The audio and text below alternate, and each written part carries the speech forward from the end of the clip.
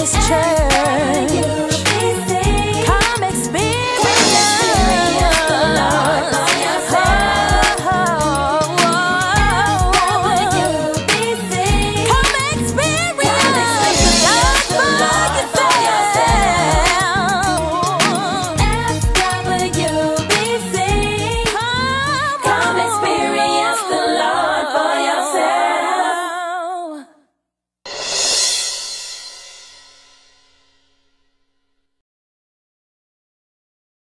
I like that right there, because really when you think about that thing, God has a way of using those who are blessed to be a blessing.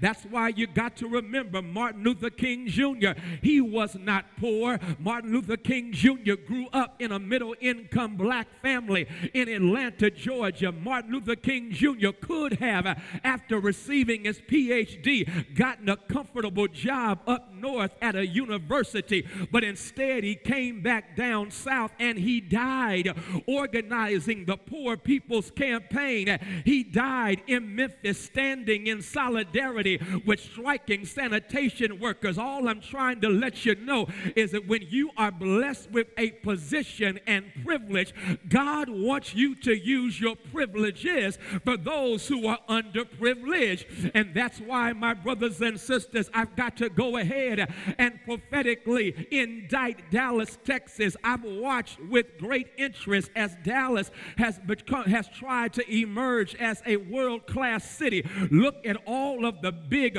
booming projects going on as you get downtown and go further out north. We got a little chicken establishment that was made better, and then we had a $30 million piece of development recently on Lancaster. All of that is nice, but while you have these big booming projects, you have the gap between the have-gots and the have-nots that's expanding.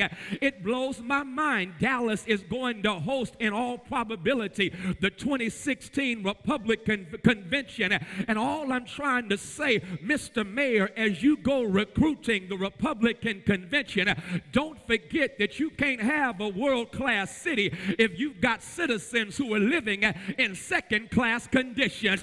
As long as you got citizens in second-class conditions in a food desert, as long as you got citizens in second-class conditions where there are certain stores with fresh produce that will not come to this side of town, and then to make matters worse, you have stores like Walmart that will pimp their workers, and while pimping their workers with poverty wages, they will have low prices, and low prices that put businesses out of business in that community. I'm trying to say you ain't no world-class city as long as you have a second-class community. And so with that being the case, we must recognize when God blesses you with privileges, you've got to use your privileges for the privilege of those who are underprivileged. I got to quote my mentor, Dr. Manuel Scott. Dr. Scott says when you have advantages, you use your advantages for the advancement of those who are disadvantaged.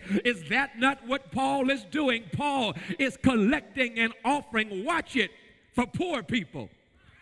I like that because he's not demonizing poor people. He's not denouncing poor people. He's not scapegoating poor people. He's not blaming poor people for living in bad situations. Paul is in solidarity with them. Don't you love it? Because he's not trying to challenge them to beat the odds. He is trying to change their odds. I kind of like that right there because that's what justice work does. Justice says it's not enough to challenge people to beat the odds. We've got to change the odds so that there is indeed liberty and justice. West Baptist Church.